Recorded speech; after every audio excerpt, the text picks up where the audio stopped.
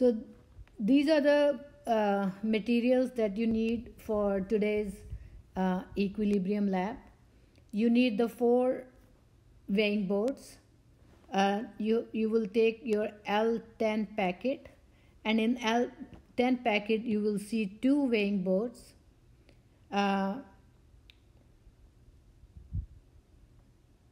Potassium thiocyanate, KSCN, and FeCl3, gloves.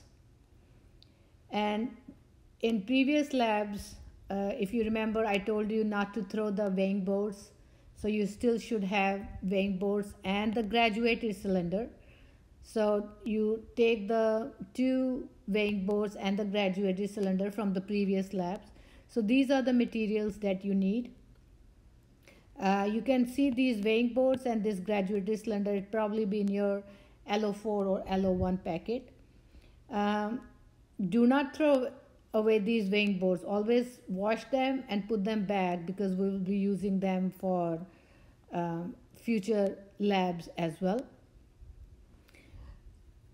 Make sure you wear the gloves while doing the experiment, and you can use any of your Ziploc bags to put any waste. Remember that on August 12th you are returning your lab kit, so do not throw away anything unless you're told to do so.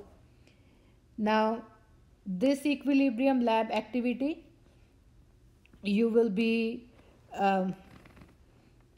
provided reversible reaction in the form of a net ionic equation, and you are going to basically study how adding or removing any particular reactant or product changes the concentration of the reactants or products. We already discussed the materials. So basically you need ferric chloride and potassium thiocyanate. You're mixing them to make the products, and this is the net ionic equation. So net ionic equation basically tells you what exactly is going on in the reaction. So ferric ions from ferric chloride reacting with thiocyanate ion from KSCN to produce this complex. So what are you going to do? Here there is one line here.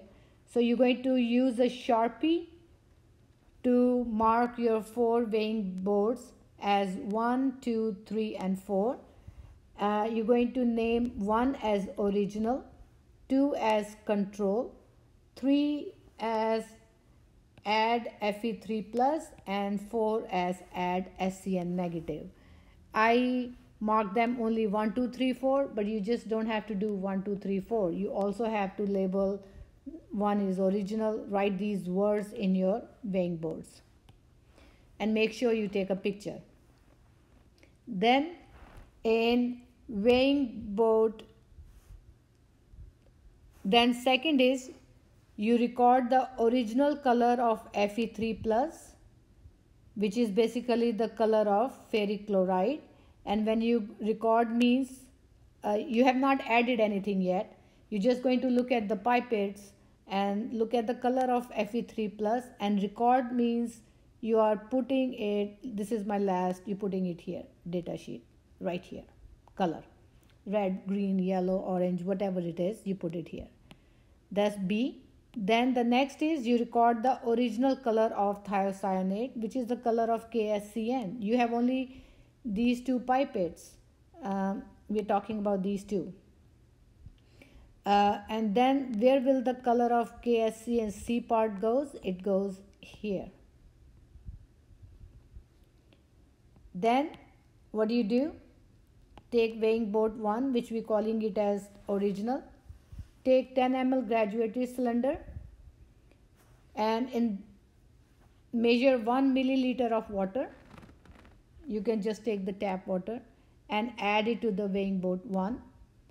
Then in that weighing board, add 1 drop of ferric chloride and 1 drop of KSCN, and swirl the contents so that they can be mixed.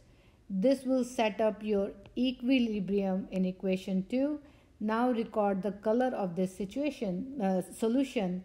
This is the color of the product. And where will that go? It will go here. So in this part, you are just writing the colors. This is my weighing board 1, which we are calling it as original. Then what you are doing in weighing board 2? You're going to transfer 3 drops of the mixture from the weighing board 1 to the weighing board 2. And you have a dropper also in this L10 bag, and you can use that dropper here to transfer 3 drops from weighing board 1 to weighing board 2. Then use a graduated cylinder to add 3 milliliter of water to this weighing board. Swirl the contents to mix. Now we're going to call this as your control solution. Means we're going to, whenever we are doing the further reactions, we're going to compare the colors with this control. Set this aside and do not add anything to any other reagent to it. You will compare the colors of this solution to the solutions in board 3 and 4. Then in board 3, you're going to transfer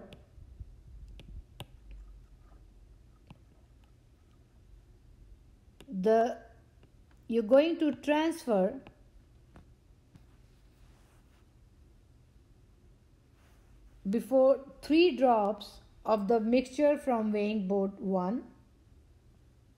You're going to add 3 milliliter of water, swirl the mixture, and then add 2 drops of ferric chloride in it, swirl it again.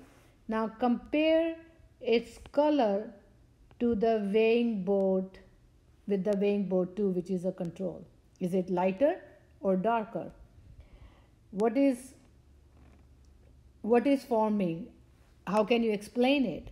So when you did this, when you took the weighing board 3 and you added Fe3 plus into it, here, this is go here. So when you added FeCl3, was the color getting lighter or darker? It goes here. What is your stressor? Your reaction was going in weighing board 1. This was your reaction going on, which was in equilibrium. You disturb this equilibrium by adding FeCl3, which is, so basically you disturb the reaction by adding this. So then what is your stressor? This is your stressor. Now compare the color with the color of the control. Is it getting lighter or darker? Then think, what should you write here? Is it shifting right or left?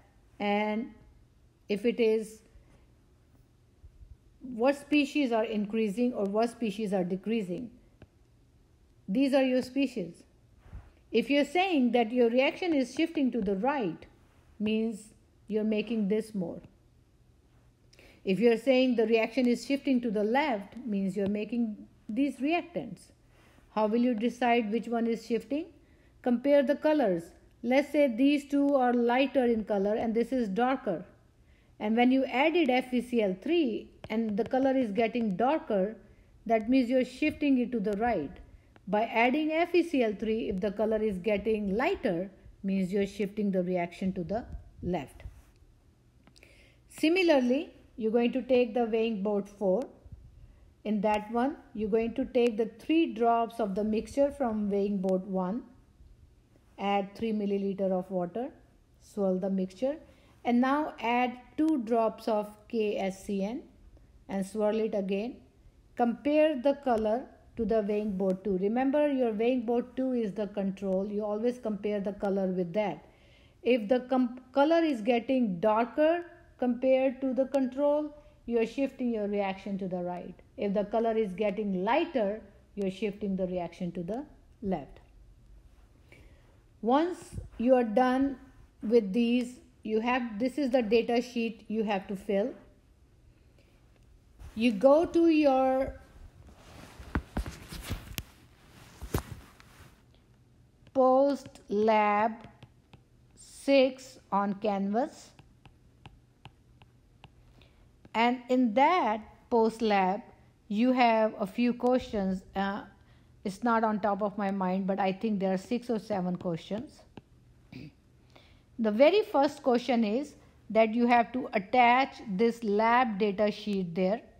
This lab data sheet is available on Canvas as a Word document. You can just use this page, type the data, and put it under the first question of this post-lab quiz, post-lab 6, along with pictures. You need to have at least 3 to 4 pictures. First, everything with labeled, then weighing board 1, 2, 3, and 4. And then you post those pictures also under question number 1 of this post-lab 6. And then rest of the questions in that post-lab 6 are multiple choice. This will be your 15 points lab. Once you are done with the experiment, you can use one of the Ziploc bags, empty one from your lab kit to collect the waste. You can use the Sharpie to write down L10 waste. But make sure you're washing your weighing boards and putting them, wipe it with the paper towel and put them back, because we need them for more reactions. And this is the instruction here. Remove your gloves and place them in the waste Ziploc. Wash your hands thoroughly, clean your workspace, and keep the waste in the secure location away from your children and pets, and you will return it when you return the lab kit, and we know when that is. I already posted the announcement on Canvas.